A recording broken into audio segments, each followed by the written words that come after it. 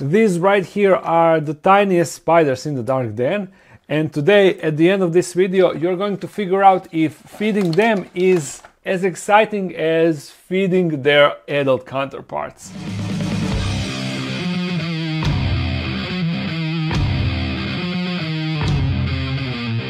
Before we start the feeding video, let's give Bella a visit. As you know, in last video we rehoused her into this enormous enclosure, and she's now most likely the tarantula with the biggest enclosure that is just for her. She is way down in this corkbark tube, under that corkbark tube, and also she was really busy in the past few days, and look at this. She actually dug out a second entrance of her hide. You see, over there is her main entrance, and she dug all the way to this, all the way to the end of the corkbark, and now she got an escape route right there on the other side. Also, the funny thing is, look at this wood piece that I left in here. The mushrooms are starting to grow over there. Crazy, crazy. I am not really sure if I should move it out or not. Anyhow, the reason why I'm recording this, why I'm recording her enclosure, I want to answer some questions that I spotted in the comments of the last video. First thing, I showed which are the isopods that I have in this enclosure. And let me see if I can find, here is one small isopod, you see.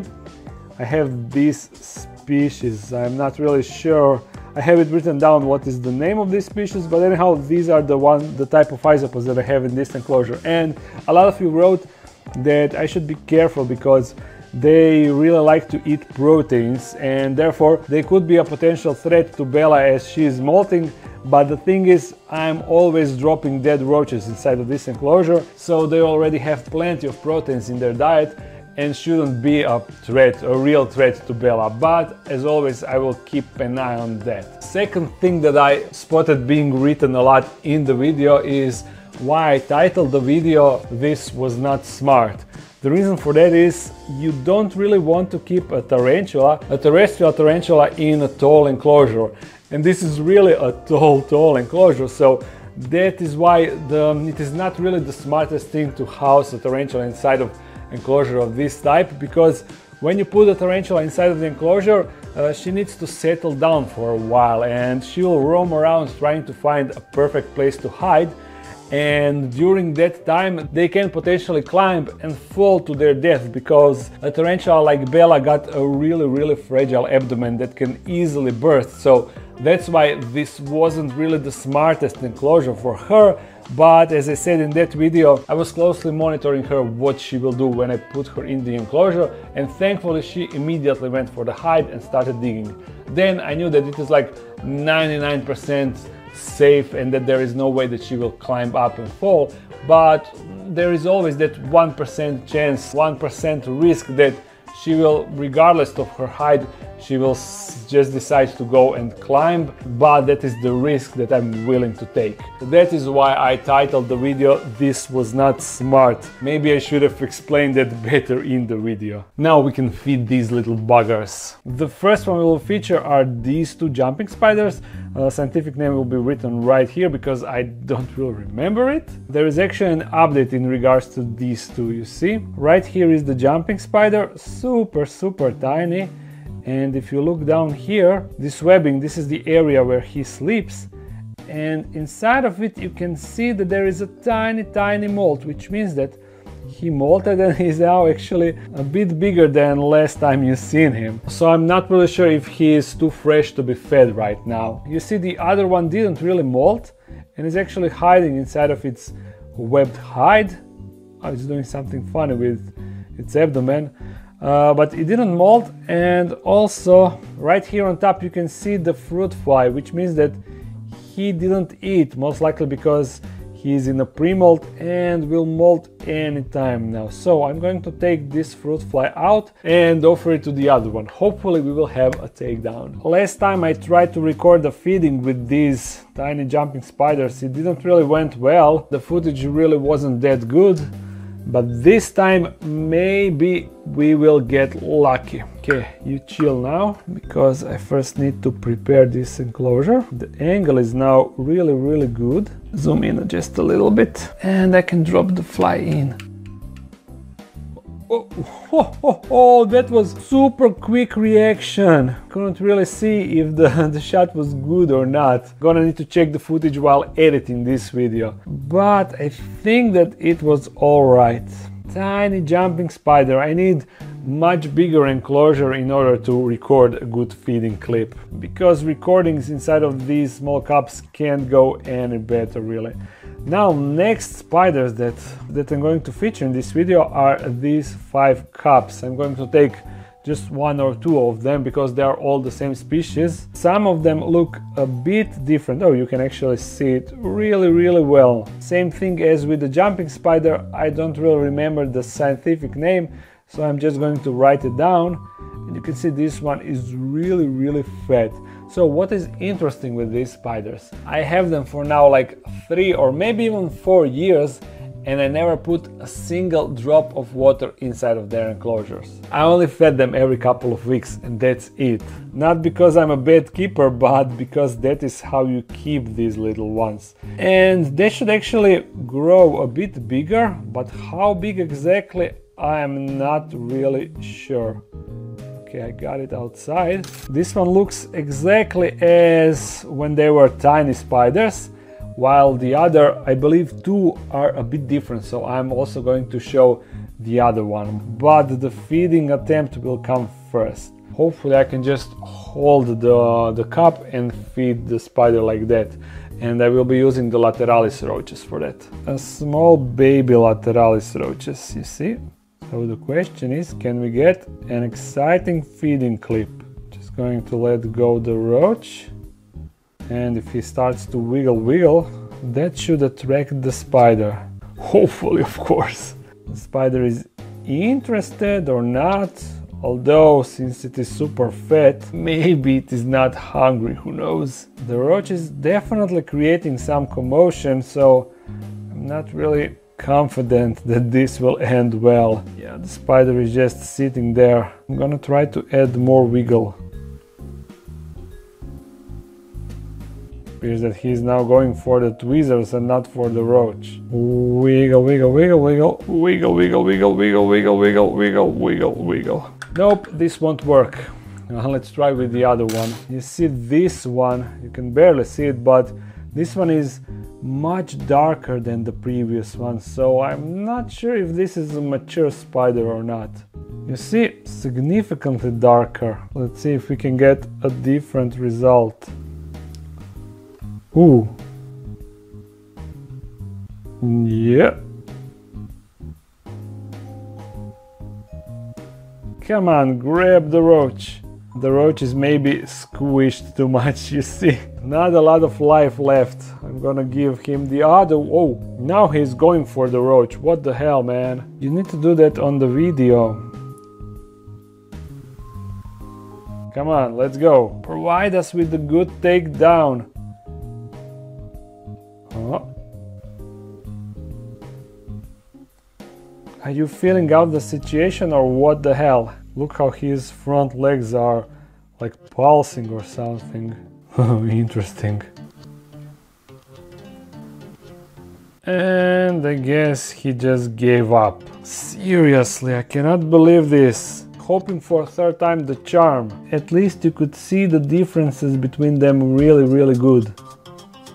This one is now attacking the tweezers or the roach, I have no idea, and my camera is, the battery in the camera is dying. I have to change it quickly. Of course, nothing happened in the meantime.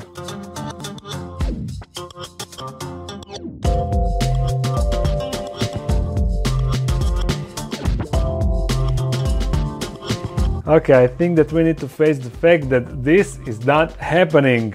This spider is literally sitting for 15 minutes above this roach, and I was waiting and waiting, but okay, we are moving on. At least you could see them very well, but the feedings definitely weren't exciting because we didn't have feedings. This is something that enables a kind of big spider for this cup to still live comfortably inside, because you see, this spider is actually using the cup vertically. Let me open it. and remove this. Oh, remove this webbing. See down there, there's your spider, and it would definitely be too big for this enclosure, but thankfully vertically it fits just fine. I'm not sure if I can feed it, maybe like, I don't know, if I figure something out. If we are lucky, maybe it will just jump out. Come on, grab the roach. This one also doesn't.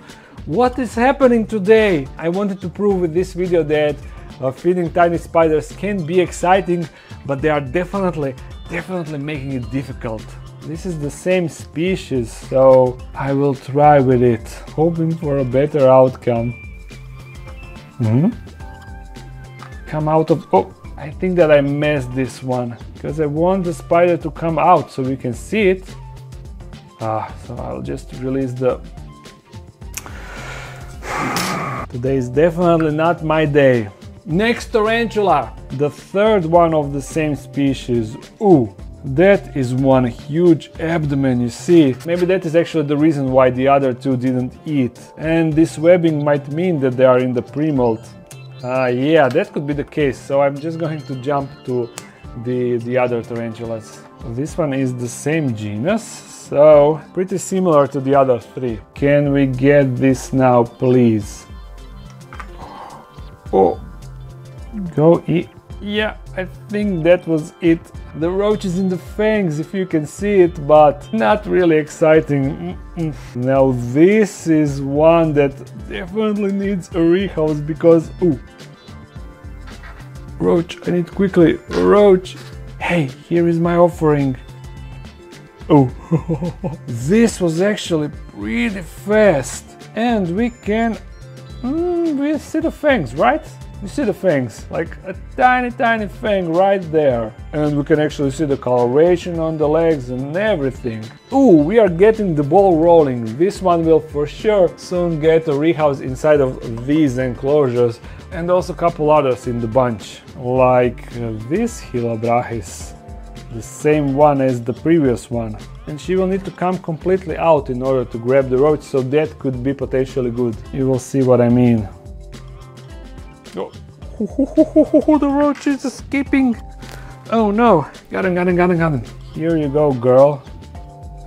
Just a gentle grab, you see, but still a takedown. Yeah, and this right here, this is the problem that you have when tarantula didn't really dig and is just using the cup like this. Then this cup is definitely too small for a tarantula of this size, and therefore the tarantula will get a rehouse. And this is actually a really special tarantula because this is Annie's baby. This is a Tliltocatl albopilosus baby from my very first successful exec. So definitely a special tarantula that should require a bit better enclosure, but yeah, it will get there. This tarantula is currently not that pretty, you see, it just looks like a generic tarantula sling, but this is Pseudhapalopus species Colombia. A super pretty tarantula once it gets a bit bigger than this, yeah. But for it to get bigger, we need to feed it...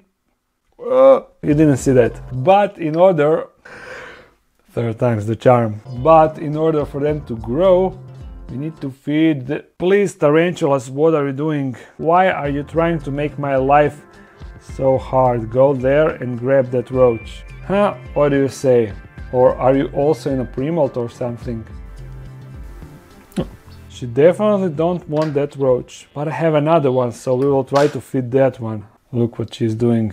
Come on, go back in your enclosure, you little troll. Mind your legs. Great. Let's see if the other one will surprise us. And here's the roach. Today it is definitely not my day. It is definitely not a day for a feeding video. But still, you are getting a feeding video. I mean, we had a couple of successful ones, so this is officially a feeding video. For the last two tarantulas, I have also something really special. And they are these bunch. These are Psalmopoeus pulchers. All of them, but These ones are bigger one from first egg sac, and these ones are smaller ones from the second egg sac. But both egg sacs came from just one pairing. It was a thing that I forgot when I originally paired my female, so you can imagine my surprise when I spotted more babies inside of the enclosure a few months after these ones, or maybe even half a year. I don't remember the dates exactly. Now we will be able to compare these ones with these ones, and yeah, you will see the size difference and hopefully a takedown. See, there's the baby, and there's the maybe I should take another one where I should choose the one that is really visible. This one is really visible, you see, while down here you have from this second egg sac. You see, quite a difference. I think at least 2 molts. So let's feed them. I'm gonna first feed the smaller one. This is going to be her first lateralis roach, because so far I was feeding her with other roaches. That is, if this feeding will be successful. Ooh.